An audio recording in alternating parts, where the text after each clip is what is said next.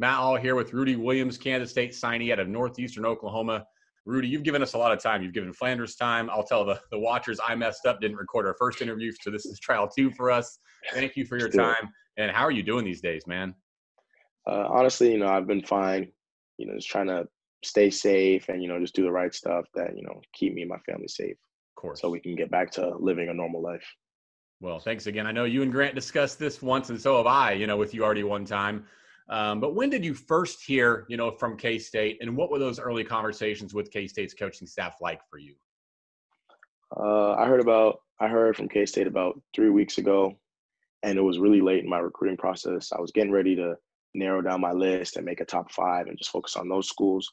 But I received a Twitter message from Coach Lowry, and we talked for a little bit, and then he just asked me if I committed to a school. Right. And I told him no, and then he asked me if it was too late for them to jump in the mix. So I told him, it's not too late because you have to consider a school like Kansas State. It's a legit program. So then once we agreed on mutual interest, he just passed the torch to Coach Weber, and then he took off with the recruiting. Makes a lot of sense. In those conversations, of course, with Coach Lowry, then Coach Weber, what are the main things you felt like they were really trying to learn about you when they were trying to decide who they wanted to take with this scholarship? I feel like they wanted to learn mostly if I could guard because, at my junior college, we play a lot of 2-3 zone. We're the Syracuse of JUCO basketball at NEO. So they wanted to know if I could guard because there's no film on that. So, I made a promise to Coach Weber that I'm going to give my all on that side of the ball. And, I'm going to have to earn the trust from my teammates and the staff that, I could play defense. That's something I really wanted to ask you about, too, because that came up when Coach Weber spoke to the media about you, I think on Wednesday, and he referenced the same things you did. Obviously, you played a lot of 2-3 there. Your coach at junior college praised your ability to guard. Your AAU coach does. He believes you can, and you just said it. But is that a challenge to come in with that stereotype of 2-3 zone, junior college point guard to really prove that you're able to guard man-to-man at the Big 12 level? Yeah, I'm definitely going to have something to prove, like, the moment I get on campus. I'm going to have to gain my teammates' trust, gain my coaching staff's trust, and, I kind of just want to show the country that I can guard and, it's not going to be an issue. We talked about what K-State wanted to learn about you. If we flip that around, what did you want to learn about K-State before you were comfortable making, a decision to join this program? I really just wanted to learn the culture and all what it took to be like, a Kansas State men's basketball player and what it took to play at that level. They play in the Big 12, which is arguably the best conference in college basketball. So, I've been doing a lot of film sessions and, watching a lot of their previous teams to see like exactly the standard that, how hard I have to play, what I got to do to have success at that level and everything like that. I have one more question about your recruitment, then I'm moving more to, basketball stuff. At the end of this process or towards the end, what schools were you really considering? And then how did you let K-State know the decision, and what was their reaction when they heard the news? Schools I was considering in my recruiting process late were Arizona State, Murray State, Memphis, Central Florida, New Mexico, and Northern Kentucky. And then when you let K-State know, how did they react and what did they feel about your decision? It was a conversation between me and Coach Weber, and he was like giving me the proposition. He was like, look, if we do this, and are you going to be on board? And I was like, yeah. And I went back to my circle, like my coaches and everyone that I trust. And I was like, okay, this is something we're going to have to do. It seems like a good situation. And I could, see myself having success here. So then we just went about it like that.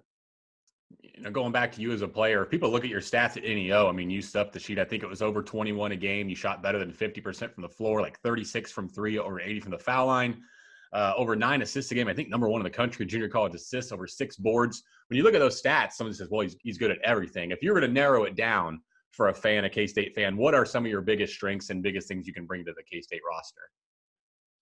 Some of my biggest strengths on the court would be, setting my guys up, my teammates, making life easier for them, making plays for my shooters, making plays for my big men, and then what I'll bring is, energy, excitement, and I feel like I'll bring versatility on the offensive side, because I feel like I can pass and make plays, but I feel like I can also score in bunches and create shots for myself.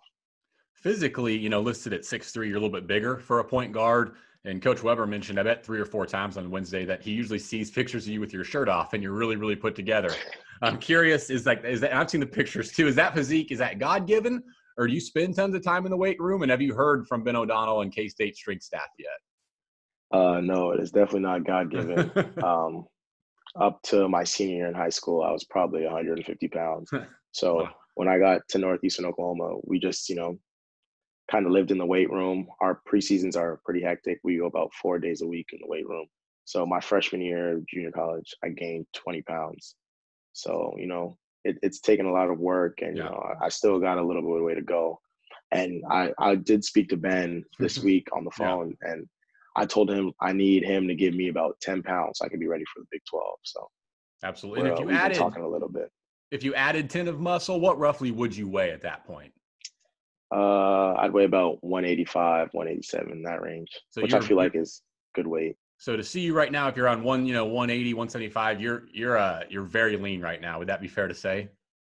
Yeah, I won't say it, but you can say it. Okay, well, I did. I've seen it. You really are. So I don't know if you've seen a lot of this, but what are your impressions of the rest of the class? Even before you, this was a top 15 recruiting class. Have you had a chance to look at some of those guys and just thoughts on their games, if you have any?